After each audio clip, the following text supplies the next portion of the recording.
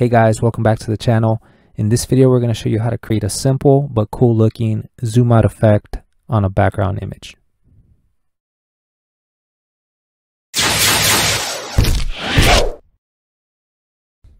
Alright guys, before we start, I do want to mention that I am using the Dracula theme, just in case you're interested.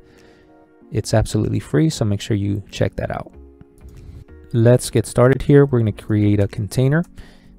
And let's create another one within this one. And we're going to give this one a name of image. All right, let's get access to the container class and let's give it a width and height. So I'm going to go with these values just for demonstration purposes. Go ahead and change these to your liking. I'm also going to use overflow hidden. We don't really need this to make this trick work. I'm just adding this because I don't like how the scroll bar shows up on the right of the screen over here for no reason.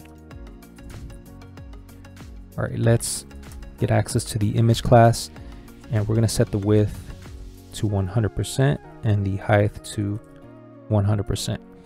So make sure that the outer container has the actual width and height that you want, and the image class or the child class is always going to be a width of 100% and a height of 100%. So you're going to need to have this set up like this. All right, now we're going to use background position center together with background size cover. And that's just going to make sure that the image fits perfectly inside of our div. All right, let's add the image with background image URL. And I'm going to go ahead and just Control V to paste the URL of the image that I'm using. If you want this image, I'm going to leave a link in the description to the URL.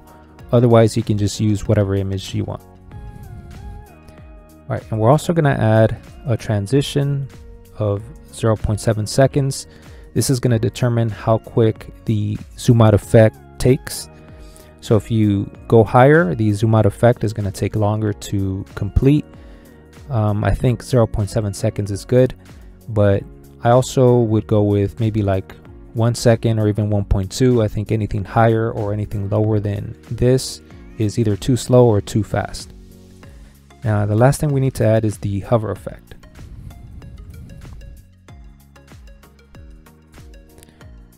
So the trick happens with transform, scale, and by default it's 1. So if we hover this now, nothing's going to happen.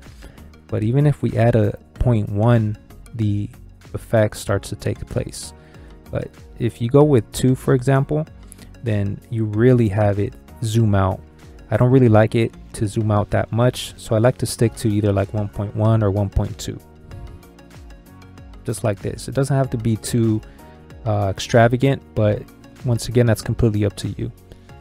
All right, that's going to be it for this tutorial. Please hit the like button if this works for you, and I'll see you guys in the next video. Thanks for watching.